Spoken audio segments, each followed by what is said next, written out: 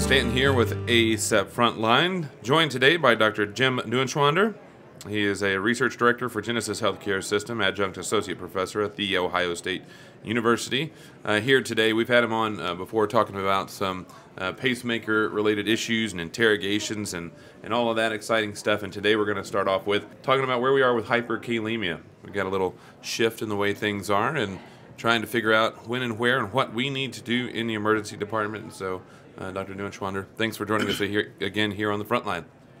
Thanks, Ryan. Good to be here. So talk to us a little bit about the problem of the high K. Absolutely. Well, it's been a problem for a long time, and the resources that we've had to be able to treat it are limited. We've been working with K-Exolate for years and hating it.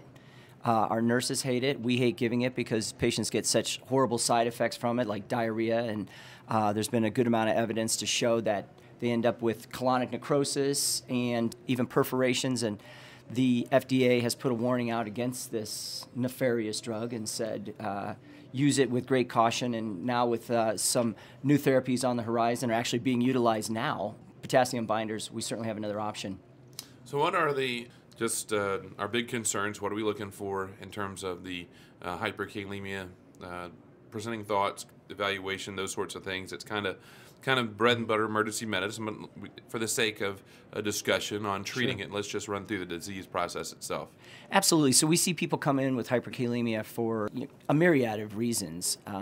Certainly we see it in patients with end-stage renal disease, patients on dialysis. We also see CHF patients, diabetes, hypertension, and then one of the unfortunate side effects of some of the therapies we utilize to treat hypertension, like ACE inhibitors, ARBs, including any RASI therapy, and even spironolactone and the other MRAs that we utilize in those settings, they will, as a side effect, create or cause hyperkalemia. And patients come to our emergency departments and need treatment for not just that, but many other things. So to be able to have something within our armamentarium to treat these patients with, rather than the old throwback, certainly seems to be working for us quite well. Have we had any shift or change in that initial evaluation of hyperkalemia? Is there anything else we need to throw in there? What are the keys that we need to have on that initial evaluation when somebody comes in? Well, we always want to do the old standards, which is to get them on a monitor, check labs. Anybody that we're concerned about hyperkalemia is to get an EKG, because as soon as they're starting to have EKG changes, their risk stratification obviously goes up to a much higher degree. Yet a lot of patients that have hyperkalemia, even in the early stages, will not have any EKG changes. So to basically look at a patient and be wondering if this could be somebody, if it's somebody that we are very worried about, potentially get a blood gas on them right away to get that potassium level back, or even more importantly, if the suspicion of hyperkalemia is high enough, just start treating with our standards, which are calcium, dextrose, insulin, and bicarb. Well, let's actually run through those, get a little bit of detail Sure. on that management side of things, that initial management on who and when. Because I know we hear a lot, and it started off with the insulin and the glucose, with the calcium, and now we're saying we're going hitting that initially with maybe a little albuterol, things like that, to kind of shift as well. So kind of run through the ideal initial management in the emergency department of hyperkalemia, and maybe even a little caveat if it's just kind of high versus we're getting to the point we're getting some significant EKG disruption.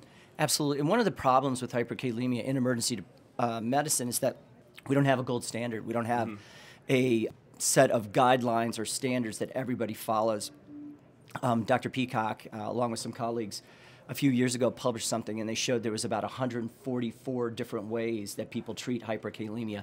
But I'd say largely most people start treating around 5.5 and saying that that's a concerning level and requires therapy. And at the very least, we want to start out with some calcium to pretty much stabilize the membranes so that the cardiac tissue does not go into any type of arrhythmia. So calcium is definitely first line, but unfortunately it doesn't lower total body potassium. It's only protective. And then when we go with insulin, glucose, albuterol, you get a little bit of loss with that. And bicarb, you'll get some potassium to follow from the kidneys.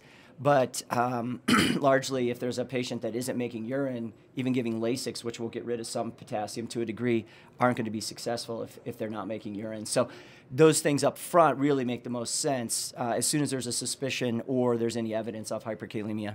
And they're the initial, and they're not really for the clearance as much as that just that shift in stability to kind of buy time.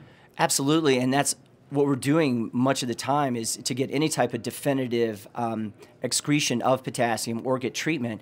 And one of our biggest problems, and I know I'm in a community hospital, you're in a community hospital, is getting a dialysis team in fast as we can, probably after 5 or 6 o'clock. You know, nephrologists say they're on 24/7s, and I guess that means 24 days a month, 7 months a year, because it seems like for me, getting them in emergently is very difficult. So what we're looking for and now have is a way to administer something to actually get rid of potassium while we're waiting for them to be dialyzed or some other type of definitive treatment.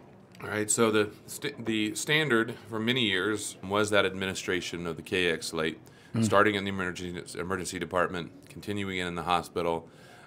You mentioned a lot of the side effects, but really the big concern that's really pushing it out is some of the concerns of potentially major side effects. So what are the reasons we are pulling away? And you talked about a little bit at the beginning, but I'm just kind of walking through the entire process of evaluating and managing that hyperkalemia patient. What are the big reasons that it's pulling out that we, even as a consideration, should probably be kind of staying away from this medication?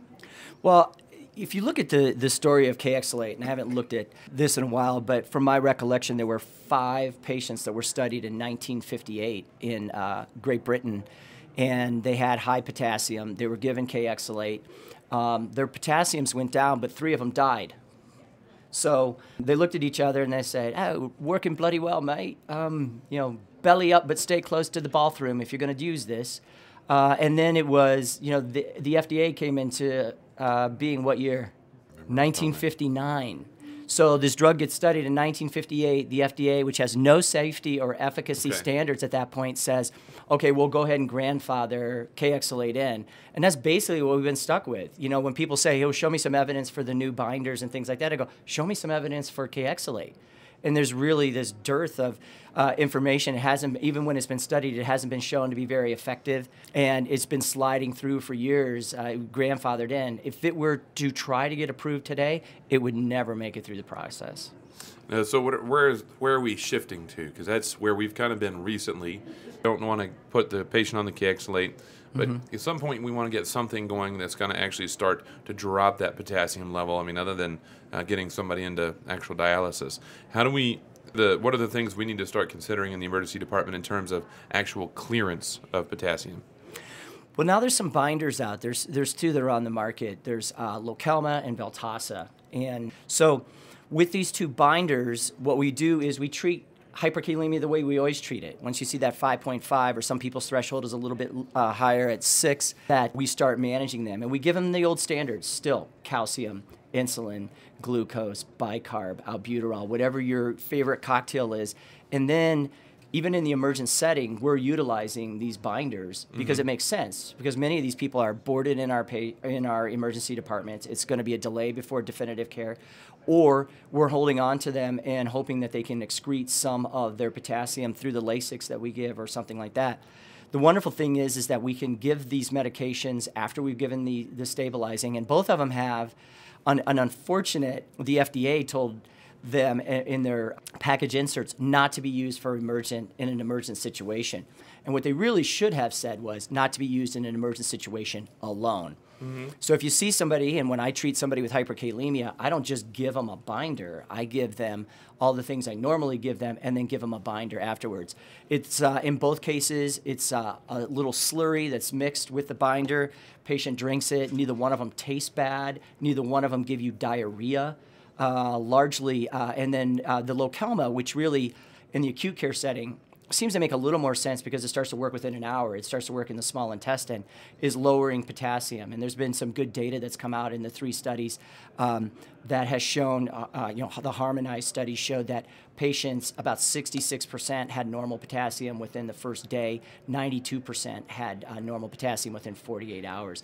And what we have seen from the data is even when you start with a higher potassium level like 6.27 in the studies, that it lowers quickly, and you can see up to a milliequivalent decrease within 2 to 4 hours.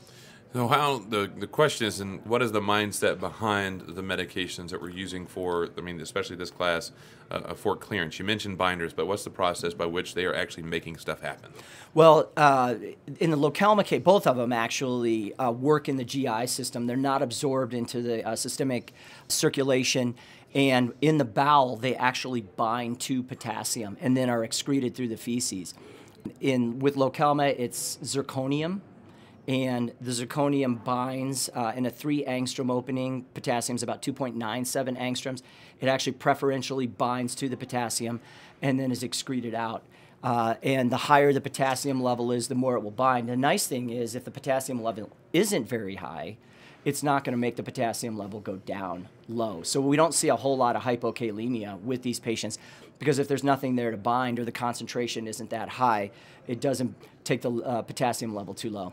And that was actually my next question. Is, so we don't need, there's not a specific dosing to worry about now that we're going to go from 6 down to 1? Or no, we haven't seen very much of that at all. As a matter of fact, if you look at the studies, and one of them was done by Dr. Peacock, he's the second author on the third study, those patients get down to around 4.2, 4.4, and stay in that range for out to 48 weeks is what they studied it. So the nice thing is that we can get it down rapidly, and then it stays in a normal kalemic range. So is this becoming our standard, one of these 2 medications, this class of medications? Is this going to become the standard for us to start initiating after our initial therapies in the emergency department as we admit them to the hospital? I think it will. There isn't a lot of data yet in the emergency department that's been published. It has been studied, and my understanding is that the data will be out soon, and it is favorable, certainly. What we need to see is to either do a study or get some real-world data in where it's been used in the hospital and show that, hey, this is a perfect setting in the emergency department for utilizing and starting this drug quickly. We started in our department, we give a 10-gram dose of the Lokelma, and then we put them in the hospital. I know the package insert says to give it 3 times a day, but largely we just give it once a day, and it works fine for us. So we're using it in the emergent setting and seeing potassium levels come down. We're getting patients out of the hospital more rapidly. I had a woman patient that came in a little while ago, a couple months ago. She had run out of her Lasix for a week, but of course she kept taking her potassium. Yeah. Exactly. So she had a 6.1 potassium, comes to the emergency department. We put her in OBS overnight, give her some, a binder that night, and the next morning she's down to 4.4 and she's ready to go home in 12 hours, as opposed to how long it might have taken her to get that down with the traditional way of just giving her Lasix. Obviously, we gave her Lasix too, and we gave her calcium bicarb, insulin, and glucose, but we found some great success. Is there any place, any populations where we need to avoid this family and group of medications? Yes. If you have a patient with severe constipation, bowel obstruction, because remember, it has to work its way through the bowel for to be able to work. So if somebody has a non-functional GI system, then certainly that would not be a candidate. There is some question about somebody with gastroparesis. I've heard people say that they use it with gastroparesis. I haven't had that come up, but the only people I'd really hold back on with it would be patients with a dysfunctional GI system, either through severe constipation or maybe even bowel obstruction. But we're not seeing the same, and I've actually seen some of the research on some of these with the necrosis, with the K-exhalate, and then the difference between some of these binders. I mean, because they're all a type, they're all some form of binder. Sure. But these aren't. We haven't seen those same type effects with the K-exhalate with these newer drugs. Not at all. I mean, one of the great things is that we're seeing is no diarrhea. You know, I would always tell the hospitalists, yeah, I'm going to give them K-exhalate, and then the nurse would give it to them, and they'd be drinking on their way out of the emergency department while in the bed being taken to the floor because my nurses didn't want to clean up all that poop. And it takes time. And we took a look at it. Our pharmacy said, if you break down the cost of this medication compared to K-exhalate, they were pretty equal. The highest is probably going to cost in most hospitals is going to be about $15. A lot of dish or underserved hospitals. At our place, I think it's $3.71 a dose. So we're not talking about an expensive drug. We're talking about something that has a low cost but a high value in terms of keeping somebody from having an arrhythmia and going back into a hyperkalemic state after we've kind of given them some temporizing measures. The other piece to watch out for, there are some the side effects in some of the studies, we have seen severe constipation with one of the binders, Veltassa. I actually personally haven't taken care of anybody with that problem. There was some peripheral edema with Lokelma. And well, actually, did I say Veltassa for the constipation? Okay, I'm sorry. I want to make sure I talk about some of these things. The Lokelma, there was actually, in some of the studies, patients had peripheral edema. And depending on the dose, they had more or less peripheral edema. Only one patient had to stop the drug because of the peripheral edema, and there was no pulmonary edema. We've been using it for a little over 6 months. Our nephrologists have been using it, and they haven't seen any problems with it. And then finally, the last place to watch out for is it does increase gastric pH a little bit. So there's 3 classes of drugs to really watch out for. Pradaxa, but not the other DOACs, so just Pradaxa itself, oral Lasix, and Lipitor. And really, it doesn't do a whole lot more to those except increase their absorption a little bit. But technically, you should probably say don't give any oral medications within 2 hours of giving the binder. Changes in practice as we move forward with the treatment of hyperkalemia, and we've been actually dealing with this recently in our department over the last year or so as we kind of transition away from the old traditions, old standards of management in the emergency department. At least the front end medications are the same. My recommendation, though, is take this, do your research, make sure you review the data, the research behind them, the articles, break it down, see what's going to be right, working with your pharmacy in terms of next steps in management. I would pull together emergency medicine, nephrology, as well as your pharmacy folks to kind of see what these next steps are and how you want to proceed in your emergency department and how you want to do that. Of course, bringing in your hospitalist too, because at some point we're still getting the questions of did you start, insert here, right, as we bring them in the hospital, and you want to make sure that you guys have a plan on how you want to treat hyperkalemia in your emergency department. How can folks get more information if they have any questions want to talk further about it? You can reach me by email at jim.neuen@gmail.com, jim.neuen@gmail.com, or on Twitter at the NEU New MD, so the New MD. All right, so Dr. Jim Neuenschwander, Research Director, Genesis Healthcare System, Adjunct Associate Professor at The Ohio State University. I mean, they even have me doing it now. I mean, it's like somehow that one university has won the right to the word "the." Yes, and I brought you Buckeyes, man. So how about? I know you did. That's fantastic, and I appreciate that. They're awesome. If you've never had Buckeyes, they are some fantastic peanut butter treats. and chocolate. And of course, we always twist them a little bit in Kentucky by adding bourbon to things, and anything and everything to it. So it's fantastic. As for me, you can contact me at youreverydaymedicine@gmail.com, youreverydaymedicine@gmail.com, and at everydaymed on Twitter. Until next time, I'm Dr. Ryan Stanton, and this has been some ASAP Frontline.